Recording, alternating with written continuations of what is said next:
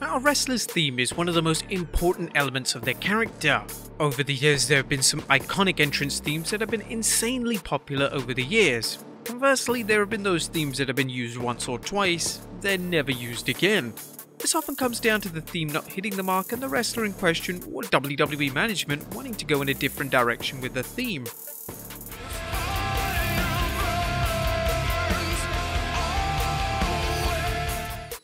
But which ones were they? Well, join us now as Wrestlelamia looks at 10 of the most rarest one-off WWE entrance themes never used again.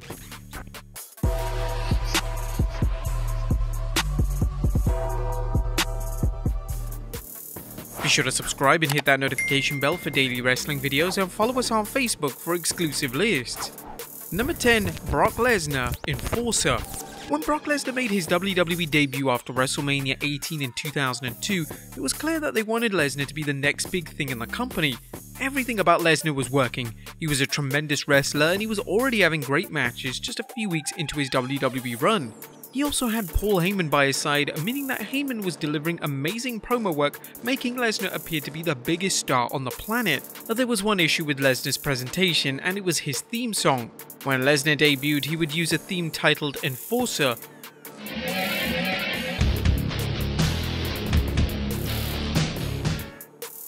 It featured the iconic intro that Lesnar's current theme has, but it was followed with a generic beat that did little to represent what Lesnar's character was. Thankfully, WWE quickly amended the theme, and the theme song, now known as The Next Big Thing, was born. This would be a theme which Lesnar would use for the rest of his trailblazing career. It's a perfect theme song that composer Jim Johnston truly hit the mark on. Number 9. Titus O'Neil, Let Me Show You How. Titus O'Neil's solo run in 2014 is often forgotten about by fans as it never led to anything too meaningful. WWE decided to break up the popular duo known as Primetime Players, and this would see Titus turn on longtime friend Darren Young. Titus would now have a brand new attitude as a heel, and he would have a brand new theme song to match his renewed attitude. He would debut a song titled Let Me Show You How, composed by CFOs, and to CFO's credit, it was an above average theme song that actually suited Titus rather well. I'm taking over the game, now let me show you how. The theme song would be short-lived though, as Titus's heel push was eventually cancelled and they decided to reform the Primetime Players back again in 2015. Number 8. Dean Ambrose, Lunatic Rage. When the Shield disbanded in 2014, both Dean Ambrose and Seth Rollins needed new theme songs. Roman Reigns was going to exclusively use the Shield theme moving forward. For Ambrose, the first theme he used for his babyface solo run would be titled Lunatic Rage, and it would be incredibly similar to the one that he would actually use long term.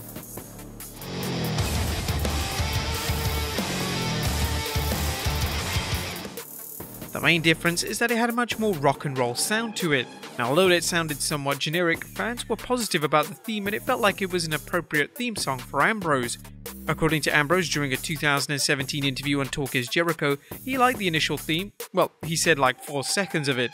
That 4 seconds was most likely the intro, which was reused for Ambrose's second theme song, Retaliation. And a raucous reception. This would be the theme that Ambrose would stick with for the rest of his WWE career.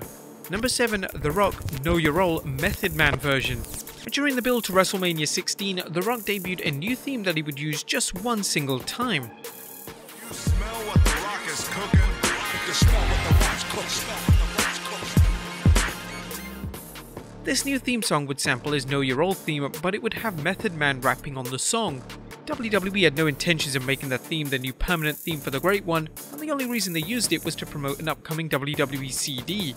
Even though the song is over 2 decades old, the song is incredibly popular and fans often class it as a forgotten gem when it comes to WWE themes. Number 6. Eric Rowan, Sheep Herder.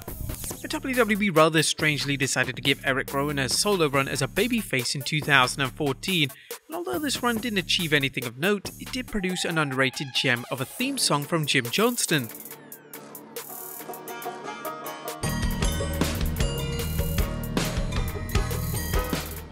Rowan's theme song for his singles run will be titled Sheep Herder, and it was a mellow folk instrumental with a bass that incorporated the banjo. The theme song was well received by fans and it continues to be a favourite of fans on social media. The theme song on YouTube has over 5 million views, which is a fantastic achievement for such a short-lived theme. Number 5. Hulk Hogan Ravishing. Hulk Hogan's Real American is the definition of a perfect theme song. It fits Hogan and everything Hogan's character represented perfectly.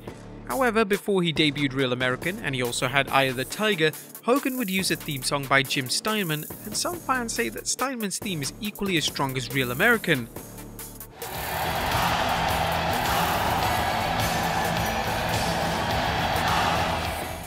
Steinman's theme is quintessentially 80s, and Steinman did a great job in getting across what Hogan's character was about during the time.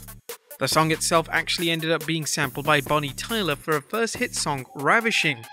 Whenever Hogan fans hear the Bonnie Tyler track, they get fond memories of growing up as a Hulkamaniac.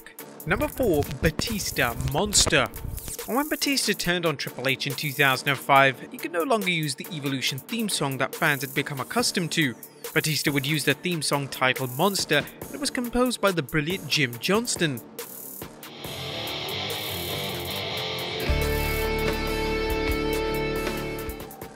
The theme had a strong instrumental beat and is often associated with Batista's first world title win at WrestleMania 21. Shortly after WrestleMania 21, Batista would debut I Walk Alone by Saliva as his entrance theme, and the theme is considered to be one of the greatest theme songs in WWE history. Interestingly, when Batista returned to WWE in 2014, he was actually considering debuting a new theme song. This theme song would see rapper RZA perform an updated version of this theme. However, the idea was shot down by WWE, and they insisted that the former world champion keep the iconic I Walk Alone theme. Number 3. The Undertaker Buried Souls of WrestleMania 15. Now, The Undertaker went through a number of theme songs during the Attitude Era, and one of the rarest was the one he used at WrestleMania 15 for his Hell in a Cell match against the Big Boss Man. Allow the purity of evil to guide you. The theme song would act as a debut of the Ministry theme, but it was slightly different from the one he would use on a full-time basis. The intro was much longer and it sounded slightly altered in the middle portion of the song. WWE clearly felt that the intro was far too long and decided to cut the theme down to an appropriate time length. Number 2. Eric Bischoff Back in Black AC/DC. Eric Bischoff's debut on Raw in 2002 is one of the most shocking debuts in WWE history. Nobody saw it coming, as Bischoff had attempted to put WWE out of business during the Monday Night Wars. It was truly a strange sight seeing Bischoff and McMahon hugging on the top of the Raw stage, and the moment was made even better by Jim Ross's rage-fueled rant on commentary. Now, it's a common misconception from fans that Eric Bischoff debuted in the WWE with his tremendous I'm Back theme song, but this actually isn't the case. When Bischoff walked out on Raw in 2002, he actually used an AC/DC song titled Back in Black. Bischoff would use this song on just the isolated occasion, and when he appeared on television again, he would use the I'm Back song that he would use for the rest of his time spent in WWE. Now, the reason that WWE didn't use the AC/DC song was because of the copyright, and when the replay of Raw was aired following Bischoff's debut, the song was dubbed over. I cannot believe this! I'm absolutely in shock. And number 1, Triple H Game Time. In late 2000, WWE and Triple H wanted to debut a brand new theme song. His My Time theme, whilst fantastic, was rather stale and it was time for a change. Following ditching My Time as his theme, Triple H debuted a theme song titled Game Time.